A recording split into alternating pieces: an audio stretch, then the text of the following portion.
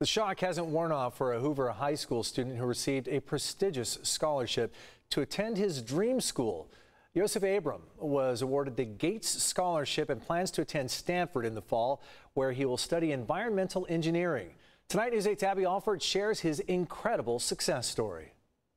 This week, Hoover High School continues to make a great name for itself. San Diego Unified named Sharon Apple as one of its Teachers of the Year, and now one of its valedictorians is not only on his way to Stanford, but he received the elite Bill Gates Scholarship.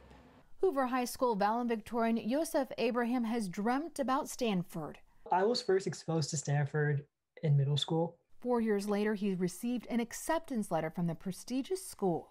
I was shocked for like 3 days. But Yosief says he's never doubted himself. I have a lot of support both in my family, my mom, my dad. His siblings, his sister, who's also a 2018 Hoover valedictorian, his cousins, Reality Changers, which helps inner city youth become first-generation college students, the Aaron Price Fellows, Brothers of Excellence, and the Hoover community in Mid-City all encouraged the 18-year-old. I've come across many teachers. Have all been really supportive and involved in the students' lives. Despite the financial challenges, his teachers and counselors encouraged him to apply for grants like the elite Bill Gates Scholarship. On Tuesday, Yosief learned that he was one in 300 out of nearly 35,000 applicants to receive the grant, as well as support and network. I'm so blessed and excited to be a part of that network and community as well.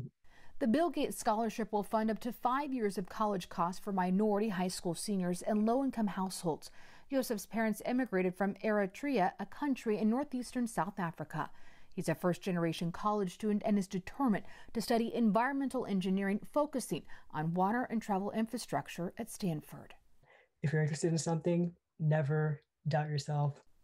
Yosief says that if he could tell his third-grade self and all those younger students watching, always keep dreaming. Don't ever sell yourself short. Always put yourself out there. Yosief says that he used many resources to navigate the college application process, as well as scholarships for low-income students. We have all of that information on this inspiring story on CBS8.com. Thanks, Abby. Congratulations, Yosief. You've got such a bright future ahead of you.